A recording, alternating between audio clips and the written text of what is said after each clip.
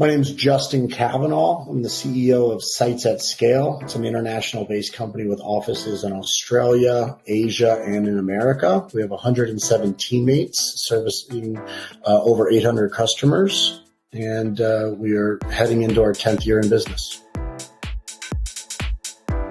From an onboarding standpoint, we were using our front-end CRM to help with the integration and then transforming that relationship from there to email after a Zoom call. So everything became very synchronous, and then it became a bottleneck between getting on the call with a client because that delayed the process.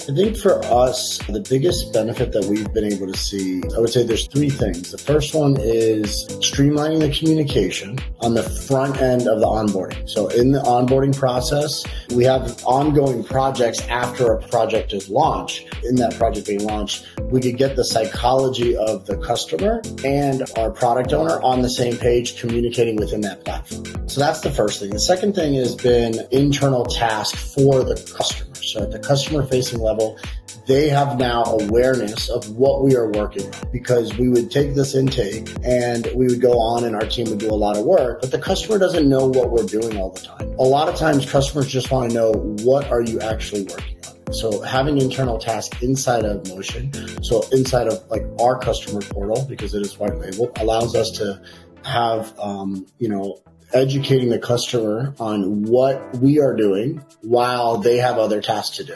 And I would say the last thing is creating it to where it's an asynchronous process. The ability for us to productize a service using Motion as the onboarding has probably been the biggest game changer for us, by allowing repeated tasks for the customer to go out if they miss those deadlines and work through it. If there's something that they want to work through, even on a call, they probably don't have the time or they're not in the mental framework to work through the edits. So I think what Motion allows us to do is have a productized service so that all of our work can be done asynchronously. And then we could actually have the most valuable time with our customers, synchronous, and building the relationships with them, versus spending the time of onboarding, communicating with them.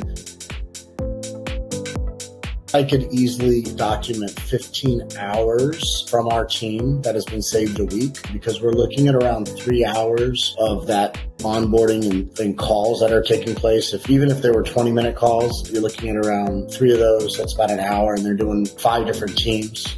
So about 15 hours a week in savings just by switching platforms into an asynchronous model and allowing for clear communication.